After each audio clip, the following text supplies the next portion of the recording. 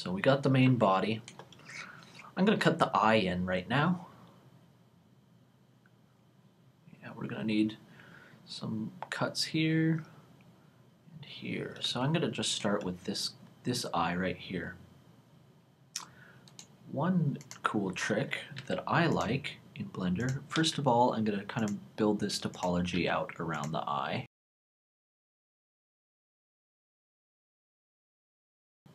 And then just take and delete that middle vertice. Now we have an eye hole.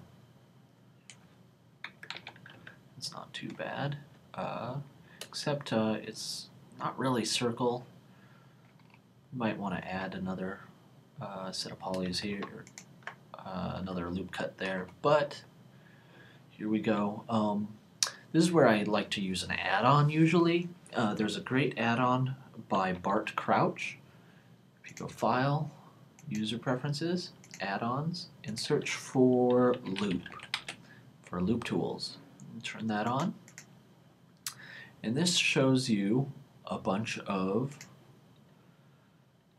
new mesh tools over here called Loop Tools.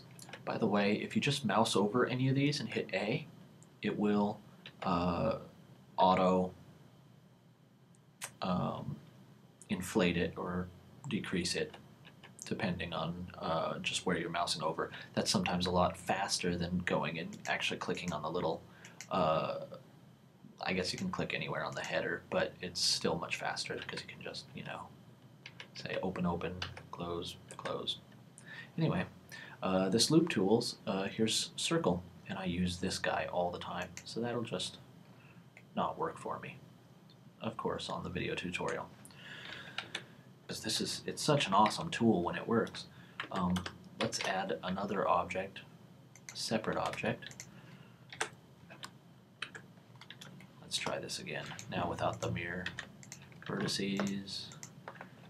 Hit circle. Yeah, it's the mirror modifier is messing with that. So anyway, that's a great tool. It's an aside, we're not going to use it right now, but you should know it's there because it is so helpful in so many situations. But let's get back to our fish. Looks like we might need, I'm just going to eyeball this. Pun intended, I guess.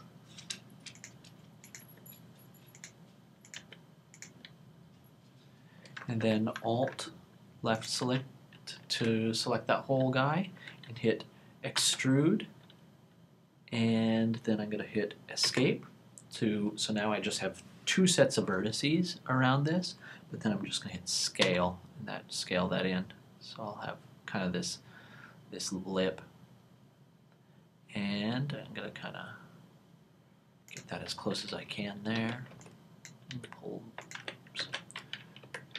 pull these verts. Ooh, I keep on getting, oh, I have the verts and edges. I just want the just verts. So kind of pull these in as close as I can to that eyeball.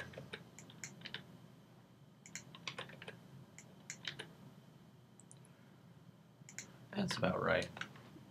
Now I'm going to extrude this in towards the center. So just line your screen up so it's kind of flat there, and then hit E to extrude and extrude that just a little bit into the mesh. Now we can actually scale that down. It'll give us a little bit of a lip there. And now I'm going to snap my cursor right to the center there of this object of my selection. So Shift S and then cursor to selected, and it'll go right there. The 3D cursor will land right in the middle. I'm going to exit out of that mode and then Shift A, and I'm going to add a UV sphere. Hit F6 to change the statistics on your UV sphere, or once again you could just change it over here. And I'm gonna drop these down to maybe 8 segments and maybe 12 rings. probably even go less than that. 8 and 8 looks okay. Now what I want is I'm just gonna grab half that guy, hit Z, and then you grab half this and delete them. So now we just have kind of our half sphere there. If I want to just look at the sphere alone, I could go and hide all the other objects, but you can also just use local mode, and that's the slash key on your numpad. So that'll show just the sphere. Hit slash again to go back out into the other mode. I'm going to scale that down to about the size of the eyeball that I want, and yeah, we're right there. I'm going to just move that in, Shift G, X, and rotate that into place. And I'm probably going to want to move this kind of embedded into the fish there. Looks like I scaled it down a little too much. So there we go. Now you might see there's a problem here. If I add a mirror modifier to make the other eye show up, mirror modifier, you will notice that the origin of the object is right here, where that little dot is. So I need to move that little dot to the center of this fish. So what I'm going to do is select the big fish here, Shift S, and then say cursor to selected. Now you can see that origin is right there. So now I'll select this guy, and I'll do a search, which is on space. I use it all the time. Search for origin, and you'll see here we have set origin. So I'll set origin to 3D cursor, because the 3D cursor is at the origin of the other fish. And you'll see instantly the eyeball lands in place. Now the origin is lined up there perfectly.